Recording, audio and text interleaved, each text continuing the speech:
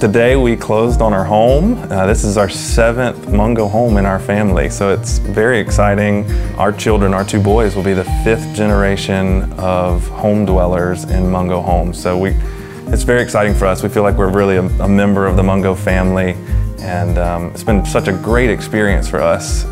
Dealing with Mitch as our home builder, he was phenomenal. He went just over the top in his communication and taking care of us. We were bugging him after hours and all the time, and he was just super gracious and always took care of us and gave us a great experience. And when we started with Neil in the sales process, and the time that he spent and then stayed with us on through, even through the building process, even once we were with Mitch, it's just been truly a blessing and a great experience.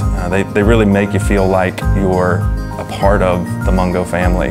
And for us, that's even, it was very special. It was very special for us.